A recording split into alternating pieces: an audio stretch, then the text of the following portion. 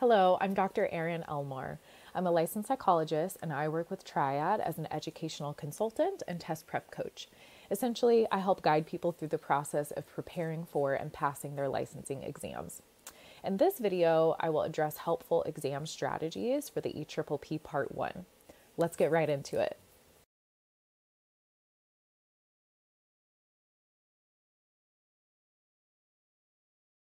One of the most common challenges that test takers face when taking an exam is second guessing. It's the whole, I had the correct answer and then I changed it at the last minute. The best way to manage this is to recognize that more often than not, your first answer, if it's thought out, is the correct one. So don't change your answers too often. I know that's easier said than done, so you can guide yourself through a series of questions to determine whether or not you should change your answer. Ask yourself, 1, is there any new information I found that I didn't account for? 2, did I misread the question or the answer options? 3, did I have an aha moment later on in the exam or notice a mistake? 4, did I accidentally choose the wrong answer just by being a little bit careless? If you answered no to all of these questions, leave your answer as is. If you answered yes to any of them, review the question again, formulate your answer based on the new information, and then double check the answer choices. And always remember, if you have to convince yourself that an answer choice is correct, it's probably a really good distractor and is likely incorrect. Another common challenge is keeping your head in the game when you feel like things are going really poorly. During the exam, you will most likely come across questions that will make you feel like you studied for the wrong test and you doubt everything that you've learned up to this point. It's important to remind yourself that this is actually pretty normal, and how you think you're doing on the exam is not a good indicator for how you're actually performing.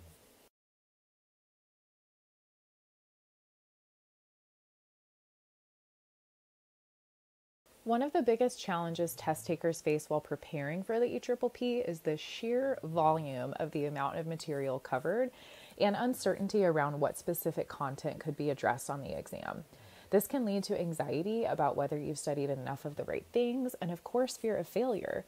The EPPP is a high-stakes exam, and doctoral students really aren't accustomed to failing, so these factors combined create a perfect storm of test anxiety.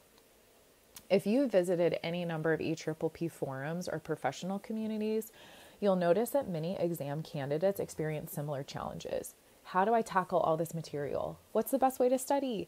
I'm not scoring in the recommended range on my practice tests. Can I still pass the EPPP? Am I ready? Should I reschedule? And while there are many strategies and recommendations that exam candidates post in these forums, it's important to reflect on what will work for you and your specific circumstances.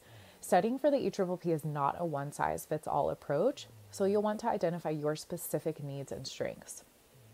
The EPPP is complicated, but you know a lot of information, so don't let your emotions get the best of you.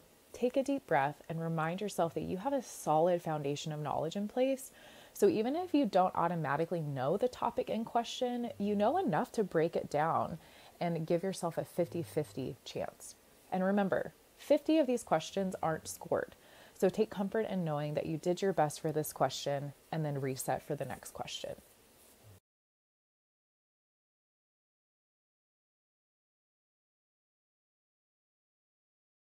One of the best ways to determine your study and test-taking needs is to A, think about your history with standardized tests and study strategies that have been helpful in the past, and B, take a practice or assessment exam to determine your needs moving forward. Even though the EPPP requires quite a bit of content mastery, it's not the only thing you need to successfully pass the exam. The EPPP is complicated, but not impossible, so you'll want to work on your approach to the exam as well as studying.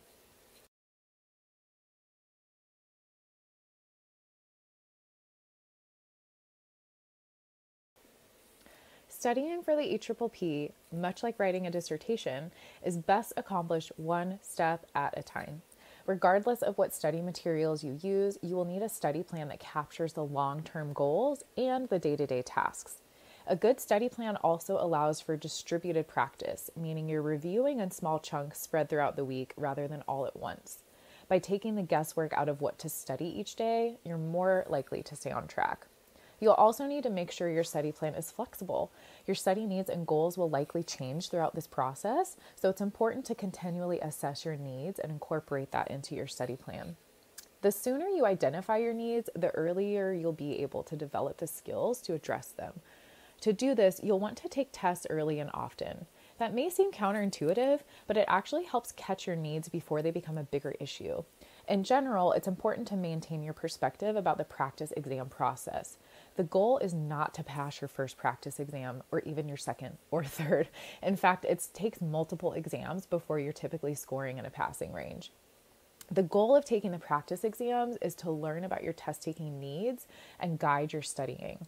Consider it data gathering so that you can have strategic decisions in the future about how to best spend your time.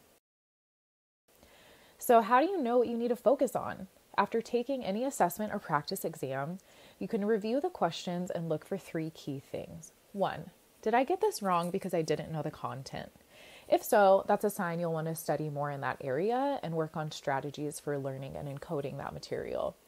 2, did I actually know the answer, but something else got in the way, like changing my answer, missing a key word that changed the whole meaning of this question, not reading all the options thoroughly, etc.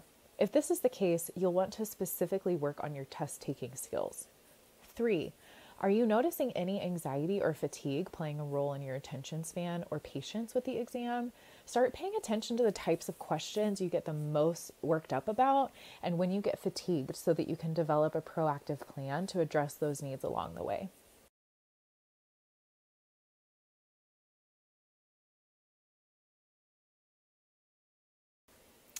Having a strategy in place for tackling multiple choice questions can help with this.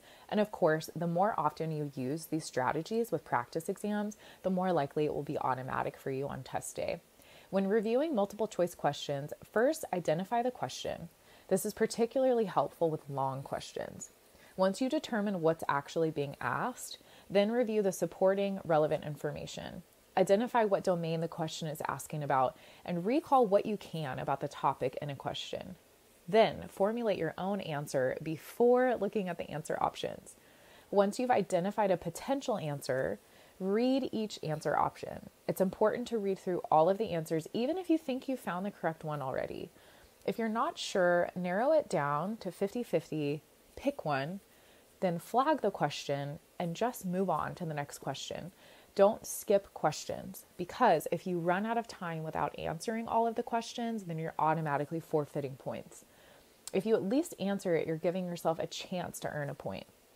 You'll also want to avoid dwelling too long on a question so that you don't run out of time.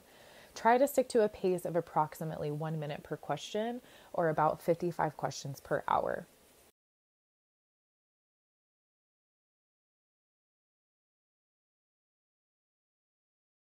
You've made it through all the material, you're scoring in a passing range on the practice exams, and your exam day is near. So what do you do now? Take a break. Yes, you heard that correctly. It's best to take a break from studying at least the day before your exam. Use this time for self-care, have a good meal, and reset yourself so that you're physically and mentally re-energized for the exam. This is also a really good time to gather items you might need for the testing center, familiarize yourself with the testing center location, pick out your clothing, fill your gas tank, or set aside any snacks you want to take with you. The more you can do so that you're on autopilot on exam day, the better. We want you to use all of your cognitive resources for successfully taking the exam rather than just trying to get out the door. Once you take the exam and it's completed, do something enjoyable or relaxing. You've worked so hard, and no matter the outcome of the exam, you should do something to refill your cup. Whether it's a nice meal, time with friends, a big trip, or curling up with a book that you've been putting off, make sure you make time for you before moving on to the next thing. Your hard work really deserves to be celebrated. Thank you for watching this study series video on exam strategies for the EPPP Part 1.